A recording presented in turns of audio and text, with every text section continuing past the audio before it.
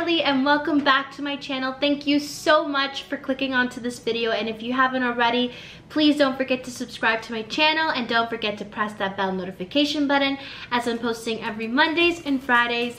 And if you haven't already, please don't forget to give this video a like and don't forget to leave a comment down below. So without further ado, let's get into this video.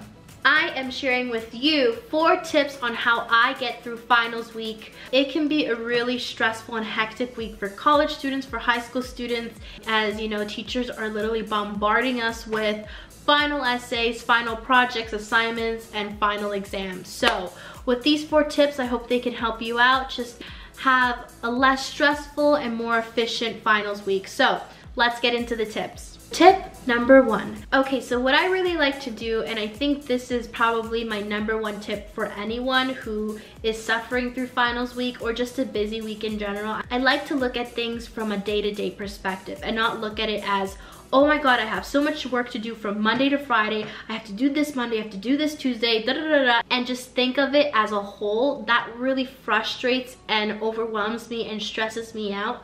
So what I like to do is just break it down and look at it as a day-to-day kind of thing. I have finals week next week, but usually the week before is when you have to do all your take-home exams, your final projects, final essays. So typically the week before finals week I find is the most stressful. So what I like to do is just break things down. So today's Thursday, and so today I know I have to finish specific things that are due tomorrow.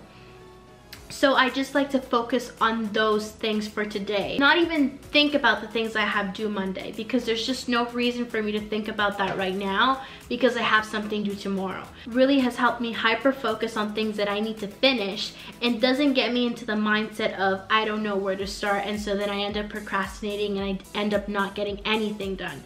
So I definitely think that that's the number 1 tip. Break things down, write it down on a list, and prioritize what you need to get done for the day and just get them done.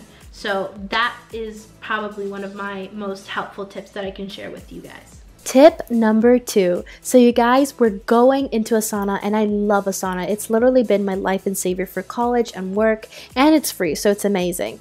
So you can see I have all my classes for this semester. I'm going to go into my recording company operations class. You can see a whole calendar view, but you can also see weekly views as well. So I'm going to go into this assignment, and what I love about it is you can create subtasks. So again, breaking your assignment down. This is exactly what we need. Not only that, but you can link YouTube videos, documents, Google Drive, Dropbox. So it's a nice place to have everything in one spot. Not only that, but you can see it in a list. You can see it in a board. So if you like to visualize things differently, they got you. If you want to go premium, they have other ways that you can visualize your tasks, but the free version is perfect for me. So I definitely think you guys should check this out. Again, it's free, so for a college student, high school student, for anyone who's working as well, it works perfectly. This also works for group projects because you can manage, communicate to each other all in one spot. So check it out, guys. Check it out. Tip number 3.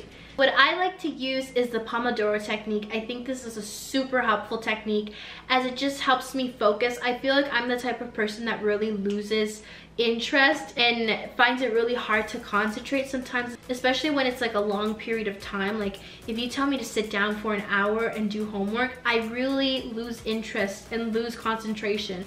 So for me, the Pomodoro technique has really helped me just get things done.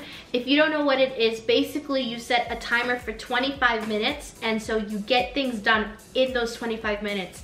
Then for 5 minutes you take a break. You can go on your phone, go for a walk, drink some water, get a snack for 5 minutes only, and then after those 5 minutes are up, you go back and do another 25 minutes. I feel like I'm almost doing like a test or a quiz, and I'm like, I need to get this done in 25 minutes.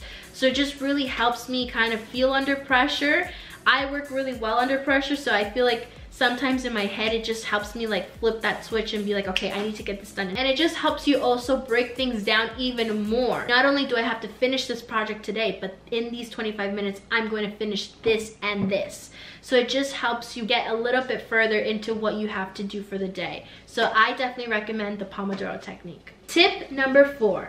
My last and final tip would just be to take care of yourself. It's really easy to neglect our bodies, neglect just ourselves in general when it comes to finals week or just a week where we're really busy. So just don't forget to eat food, drink water, take a shower. I know these are like really simple things, but it really does happen where we forget to take care of ourselves during final week. And I think it's just important to feel good, not only feel good mentally but physically as well. You need food as fuel to keep energizing yourself, to keep working hard. So don't forget to eat, don't forget to drink water, take a shower, try to go to sleep earlier, or just try to stick to your routine as much as possible, and I'm telling you that will make a whole load of a difference.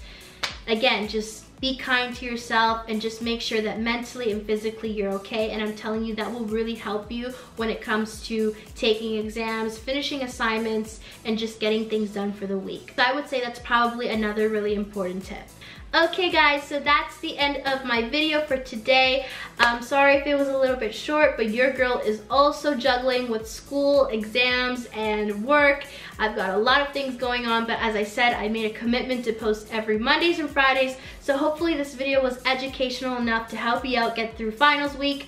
If you're going through exams or if you're doing assignments and projects, just know that I believe in you. You got this, we got this, we're gonna get through this together. I love you guys so much. If you haven't subscribed to my channel already, please do, as we are a small but growing family. I love you guys so much. I'm sending you lots of love and light, Natalie. Mwah.